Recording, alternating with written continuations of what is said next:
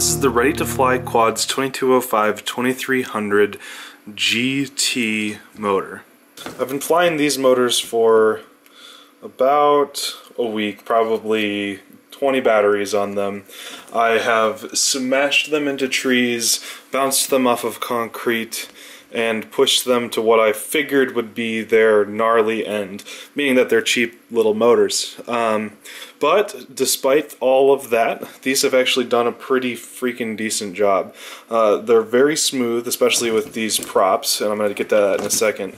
And they seem to have a good punch at the top, so I'm a pretty big fan of them so far. I have done a little bit of racing with them and a lot of freestyle. I use it on this Astro X quad that I use primarily for freestyle, and it carries my GoPro. So when I'm flying this with the GoPro, I barely even notice that that I'm flying it with that extra weight. Now that being said, because these are 2300 kV motors, what I'm doing is I'm running them on the Racecraft 5051 props. So because they're slower, they have a little bit more torque, and they're somewhat big motors, so they can kind of spin the prop a lot faster and a lot more efficiently. And so I'm really liking the combination of this prop and this motor. Okay, it's going to be really, really hard for you to see, but if you look up inside of the bell, you can see that there are magnets up there, and the magnets are what rotate around the outside of the electromagnet to produce the thrust from the motor. Now, the magnets in this motor are curved, and like the industry trend, curved magnets actually increase, I believe, the surface area close to the stator, which is the electromagnet on the bottom, and the combination of more surface area closer to the stator generates more power across the entire motor. Again, this is an industry standard thing, but in general, you want to see that property of a motor. Finally, the last thing that people always want to know is what's the weight. It weighs 30.9 or 31 grams. Finally, the last thing that people always want to know is what's the weight. It weighs 30.9 or 31 grams.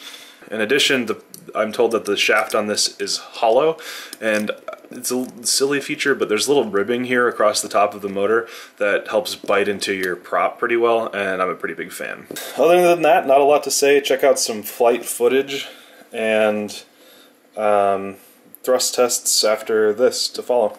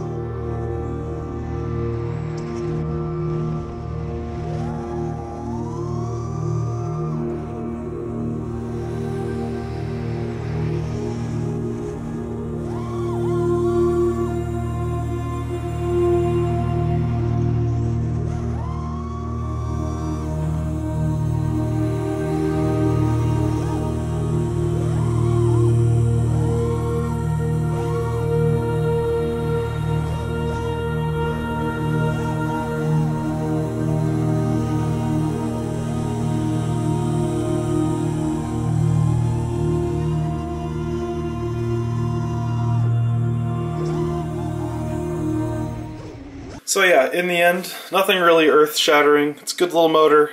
It does its job. It's only $16 if you buy them in a set of 4. Is it better than an Emax red bottom?